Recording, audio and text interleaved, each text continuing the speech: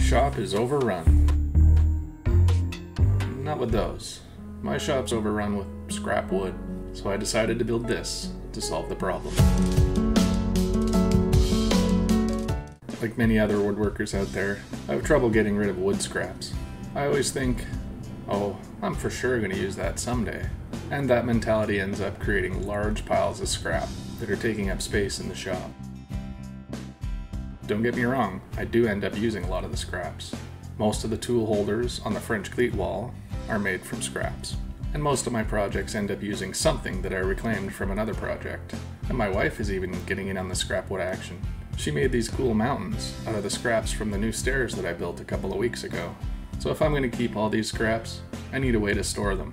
So I did what most of you would do. I searched YouTube for wood storage solutions. And then, after seeing what others have created, I designed my own. My design is a mishmash of a bunch of other designs. I compiled all the features that I was looking for into something that works for me. I wanted it to be mobile, because then I can access the other side of it. If I put this up against the wall and it doesn't have wheels, then I'm not going to be able to reach the other side. I wanted a place for sheet goods.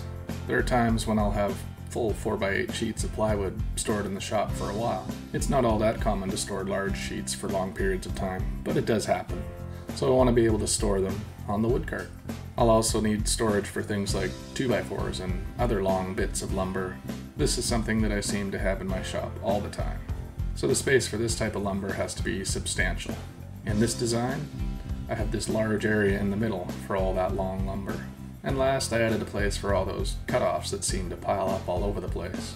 This is just a big bin that'll hold a ton of these medium-sized bits and pieces that I'm totally going to use someday.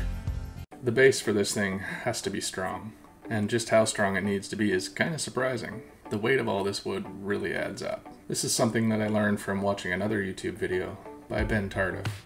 He recently made a mobile wood cart, and after loading it up with all that wood, he discovered his casters weren't strong enough to hold the weight, and ended up needing new wheels. The base of this will be made from 2x4s and 1/2-inch plywood. My first step is to cut the plywood to size, so I put it up on the new bench, and under the plywood I have a few thin styrofoam sheets so that I can cut through the plywood without cutting into the bench. First I use my saw guide to cut the plywood to length.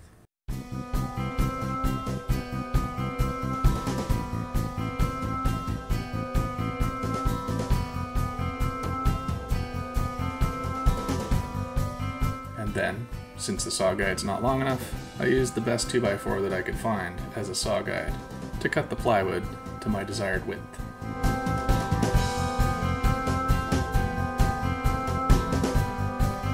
Now that I have that cut to size, I'm going to start building the base upside down on top of the bench. I'm going to make a frame of 2x4s around the edge of the plywood, and then add a couple more down the middle to make sure it's strong enough. I'm also going to add some 4x4 post scraps in the corners to help support the wheels.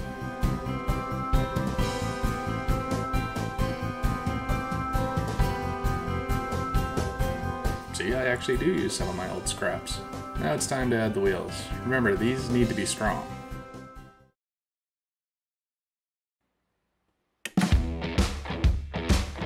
There, that's better. The middle of the cart is going to be made from a series of A-frames that will connect to the base, and will later be held together with plywood shelves.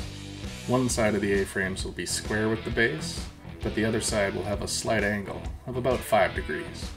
After cutting all the parts for the A-frames, I give them a quick sanding to remove all the tear out left from the miter saw. And then I assemble the first one on the workbench.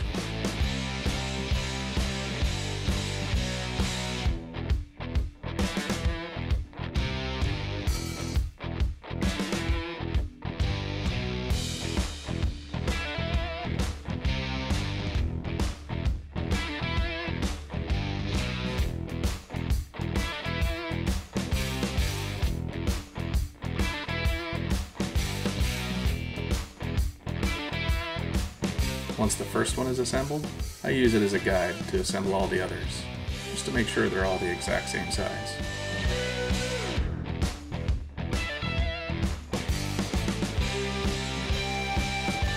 Now I have 8 of these all ready to go. But before I move on to the next step, I'm going to add a board to the front that will keep the sheet goods from sliding off. This piece of lumber was reclaimed from my old workbench.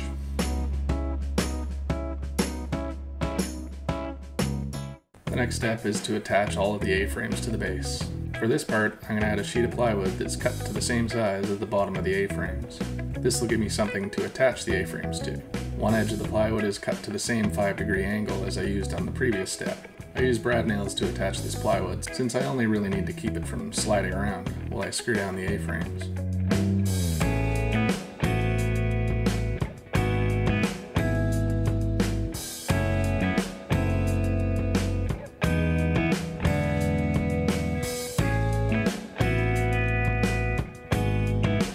Once all the A-frames are in place, it's time to add the shelves.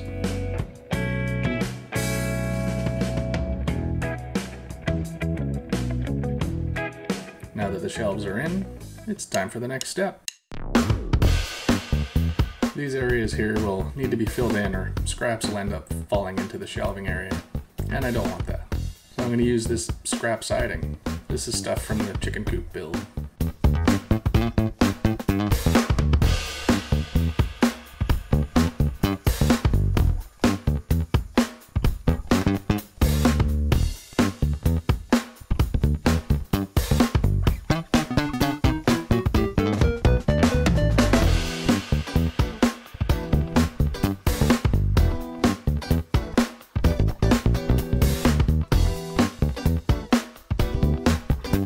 Cut them to size and attach them with brad nails.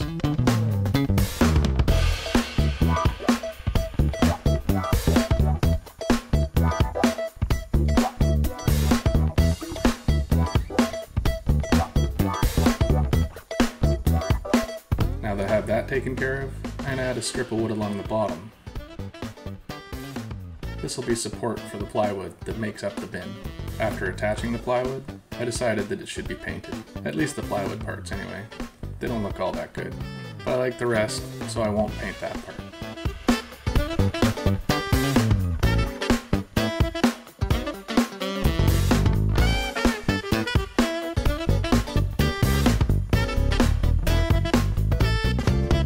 Now that it's all done, it's time for my favorite part.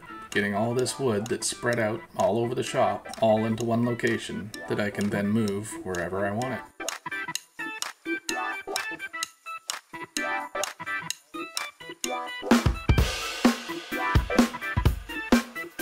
What a difference that makes.